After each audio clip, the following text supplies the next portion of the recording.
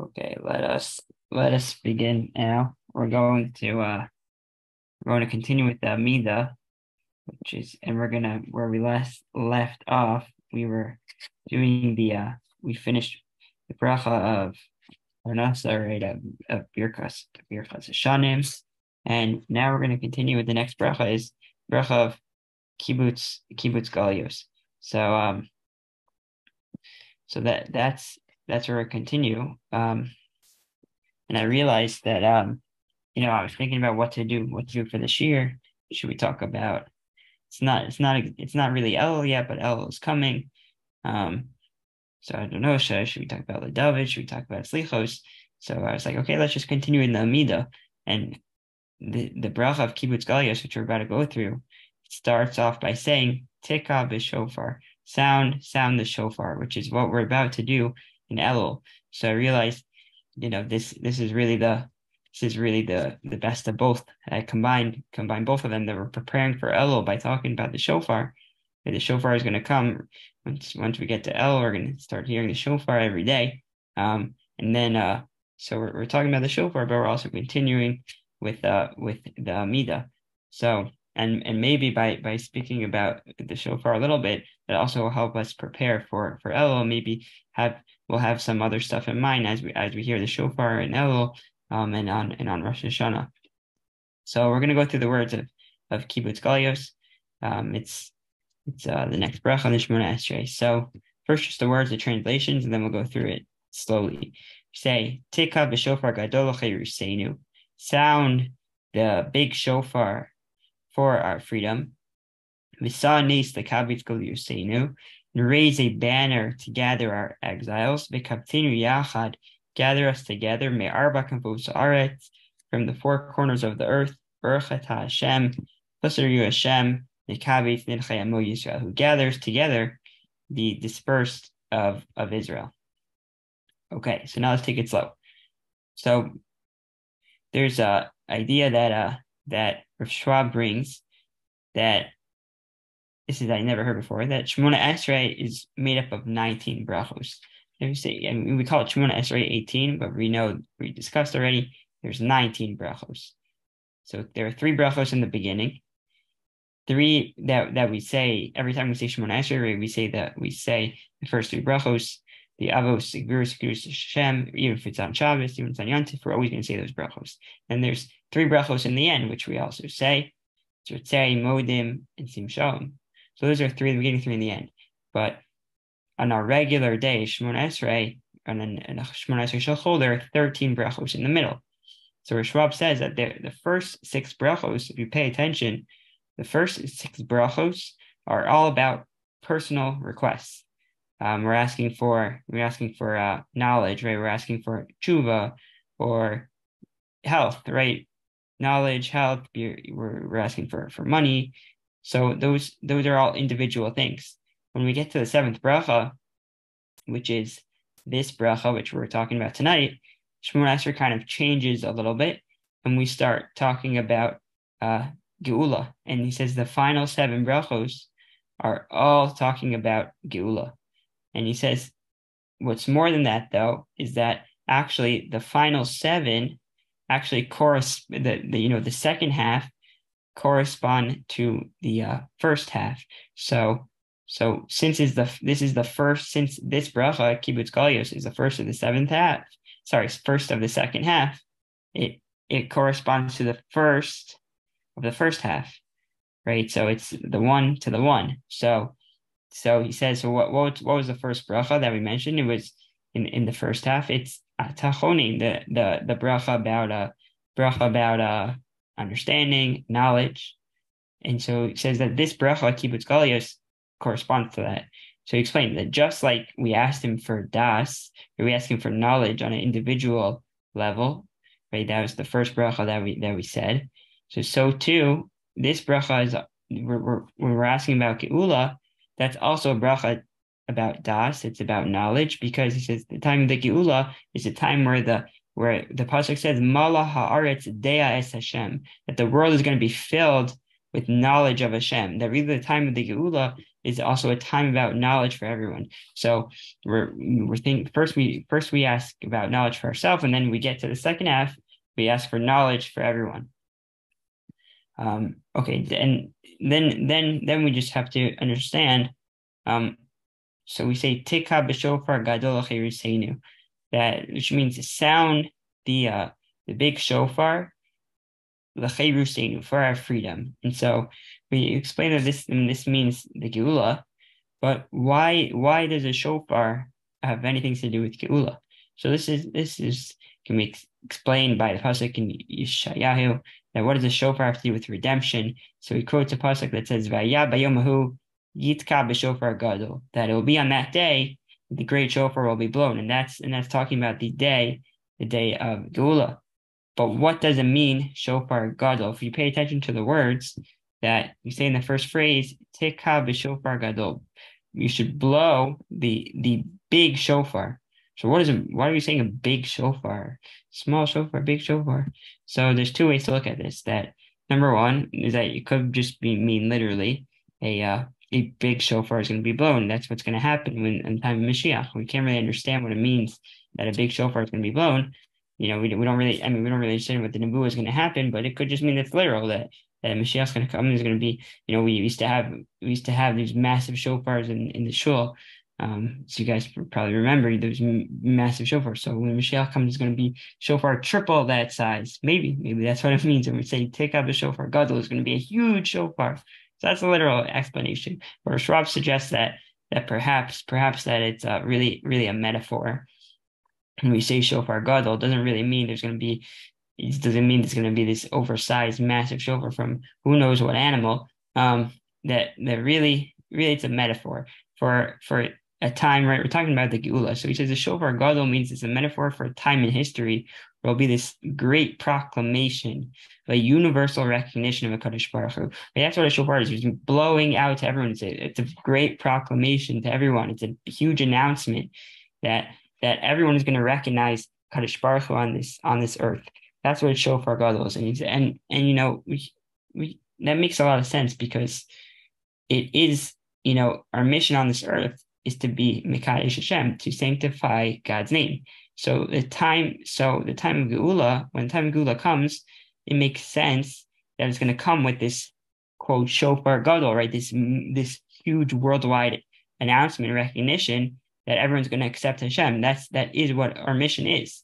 Rob White writes that he has a great quote. He says, "Yeah, I guess he didn't. This is translated, but he said this in Hebrew or Yiddish, and they translate to English that the era of Tikka b'shofar gadol, this era of Tikka b'shofar gadol, which are the direct words that we say in Shemona Esrei, will begin when world's rulers, presidents, prime ministers, kings finally recognize that Hashem, hu Elokim, that Hashem is the God."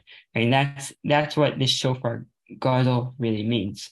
That it's going to be that era where everyone recognizes this shofar which blows, right? This metaphorical shofar which blows the acceptance of God. That everyone understanding that God rules the earth. That's going to be the time of the Geula. And I'll just say on a personal level that often when I daven, it's the first, we talked about the separation in the Shemona Esrei, that the first six are more personal, and the second half is a little less personal. It's more about the community, about the Geula, when the redemption will come. So, if I'm being honest, that this is actually, for me, that the time in tefillah, which is, I usually actually space out and start like losing myself a little bit.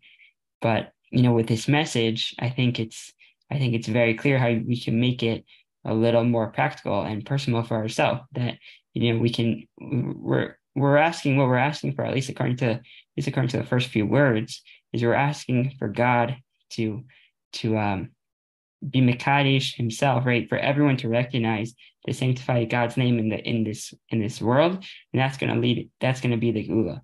So on a personal level, we can ask Hashem also, right? Take up a shofar gadol, allow us, right? Allow me to take part in blowing that shofar, right? Unfortunately, not all of us can are so great at blowing real shofars. You need a good bal tokea on on Rosh Hashanah. You've got to be skilled. Okay, so we're asking Hashem, to take up a shofar gadol, to blow the shofar, but also let us take part in being the bal tokea of this world, right? To the shofar blower of this world, who's Mekadesh Hashem, who sanctifies God's name on this earth. And that's what it means. That's what it means when we invoke the shofar in this tefillah and connected to the Geula. Just a one more point about a shofar, just because we're getting into Elul, so we can think about that as we hear the shofar this month. Just another way that it connects to Mashiach is that I thought this was a fascinating medrash, that the medrash says that HaKadosh Baruch Hu took the horns from the ram that was slaughtered in the place of Yitzchak, right? We know Kedas Yitzchak was supposed to be slaughtered, and then a ram came. So and we put the ram there. So HaKadosh Baruch Hu took that ram. So the ram had two horns. So he took the left horn and he used that as a shofar for Har Sinai, and the right one, which is the bigger one. So he's still holding on to that ram from Yitzchak, and he's going to use it to blow during the Kibbutz Galuyos. During the time of the Mashiach, he's going to blow that horn. Okay, so that's just another idea about a shofar, that connects to this idea of Mashiach and the Geula, which is something we should also be thinking about during Elul, besides for the fact that the shofar is supposed to awaken us, and help us do tshuva, but maybe that's because it's, we're supposed to feel like we want to bring the Mashiach, we want to sanctify God's name on this earth to help bring the Mashiach, and that's how it's going to wake us up during the month of El before Rosh Hashanah. Okay, so that's the first few words. Then the tefillah continues. So this is translated in most siddurs as raise a banner to gather our exiles. Okay, so this was very confusing, because normally I nace, right? When you hear the word nace in Hebrew, usually that means miracle, but it's not translated as miracle in any siddur I've seen. It's translated as banner. And so what we're asking in this phrase is that we're asking that the nations of the world see this banner, right? They see that they take this signal, sort of like we're telling God to, like, almost raise this flag to signal to everyone that it's really God who's gathering us from all parts of this world, right? That we're asking God to gather us from all parts of the world to the land of Israel when the Mashiach comes, and not only that, but he should raise this flag, right? That's the image, right? So far we've got good images to think about as we say. I think it's really just a practical way to help make your Shemona Esrei more meaningful, is that you gotta kind of have these images, these like specific images that you need to think about, as that when I get to this bracha, what should I be thinking about? We're thinking about a flag, right? I'm going to be thinking about, to get to Magin Avram, Magin means shield. So you think about a shield. So this is the flag, right? We're thinking about the shofar, this big shofar that we're going to blow, and then we're thinking about this flag. We're telling Hashem to raise this flag, make it known to everyone, that it's you who's helping us, who's gathering us from all parts of this world. And then we go to the next phrase, v'kabtzenu yachad, and gather us together. So the Rokeach explains that what does it mean v'kabtzenu yachad, is that this phrase is saying that when Mashiach comes, we're asking Hashem that it should be that all of Bnei Israel should go up and return to the land of Israel, as opposed to in the days of Ezra, where the Navi tells us that only part of Bnei Israel went up. Okay, so that's one interpretation. I heard from one of my chavrusas, we were going through the Gemaras about the Beis Hamikdash, the destruction of the Beis Hamikdash on Tisha B'Av. We were doing the Gemaras in Gittin, and so I don't know exactly how this came up, but he had an interesting point, and I'm kind of taking it from him. not exactly what he said, but definitely, definitely he helps me under he is basically his point is that he he he understood. He said, what are these words? V'kapseinu yachad. And it seems, first of all, it seems like we're repeating ourselves, that we already asked Hashem to gather us together. Second of all, right, the word v'kapseinu means gather. So gather, what happens when you gather? Everyone comes together. Then the tefillah adds another word, yachad, together. But you already told us you're going to gather us all. So it just seems a little bit superfluous to say v'kapseinu yachad, gather us together. We know you're gathering us. So the way I understand it is that it's sort of a request about for a Kaddish for like unity. When you think about what's going to happen, like if you imagine the Mashiach would come tomorrow. So okay, what do you think would happen? So you've got the people, you've got the Jews. They're coming from DC, right? That's us. You got the Jews coming from New York. You got the Lakewood guys coming. Okay, you got the Spartans coming from Deal, and we're all showing up at the same time in Israel, right? And we're saying, okay, Mashiach's here. Okay, so what do you think is going to happen? You think everyone's going to get along? There's going to be no fights, right? A bunch of Jews in one place. What could go wrong, right? So so this maybe what we mean here is that Bekavtinu, right? When you gather us all, let us be biyachad. Okay, let us all be together. Let us be in unity. Be in shalom. Let us, okay, everyone's a little bit different, but when we come together, let's all be biyachad. And that's an important thing. And we already see it happening a little bit as Jews are coming to live in the land of Israel. Sometimes it's not so biyachad. Sometimes there's a little bit of fighting going on. So it's a special request that when God will gather, when HaKadosh Baruch Hu gathers us up in Israel for the Mashiach, that it's biyachad. We're all together, all in unity, in shalom with each other. And then we say, "Me arba kanfos haaretz," from the four corners of the earth, when HaKadosh Baruch Hu gathers us from all of these different places.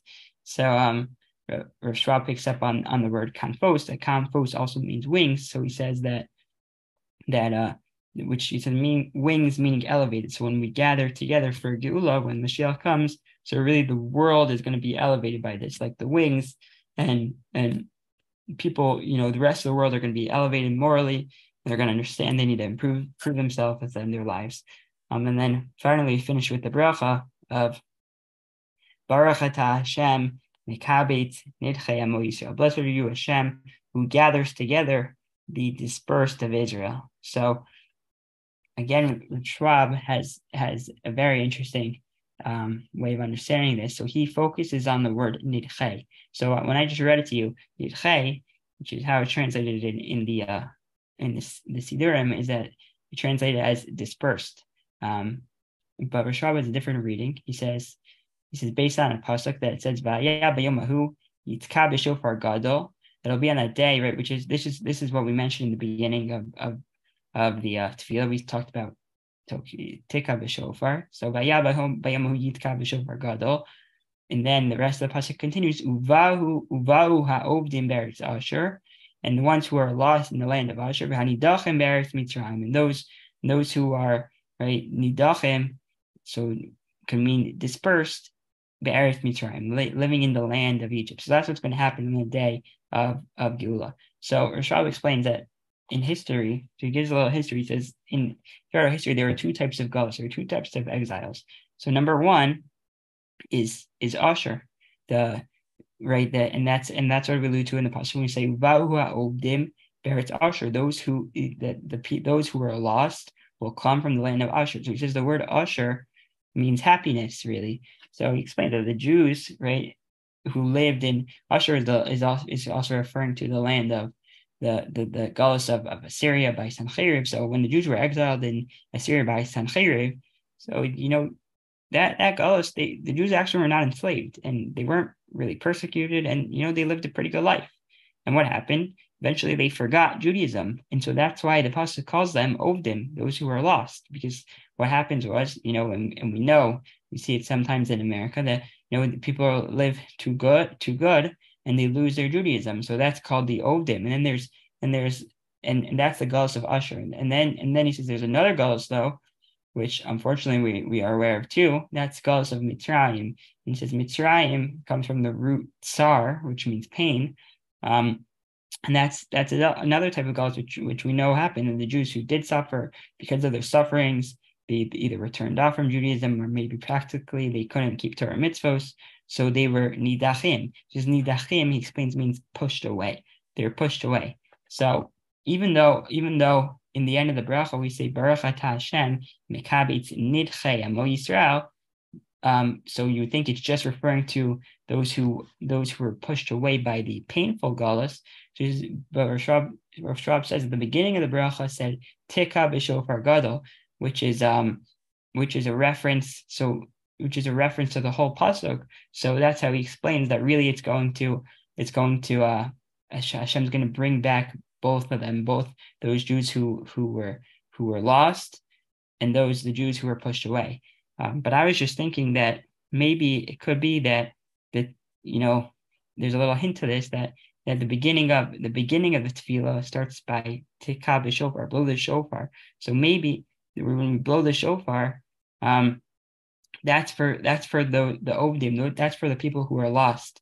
Because we're trying to awaken those who are lost, for them to recognize that they are even lost. They don't even know they're lost until you tell them they're lost. That's why we're blowing the shofar. And then at the end, right, once they know they're lost, and at the end, right, we finish by saying vehanidachim, those who are pushed away. So that we're gathering both of them together, and both of them are going to be, right, mikabet, going to be gathered up by Hashem. And so I think the message of this tefillah at the end of the day is that you could kind of think about it as Hashem opening up his arms and just, imagine just massive arms collecting Jews, different types of Jews, all Jews together, and bringing the Mashiach. Shkayach. Beautiful, Roey. Thank you.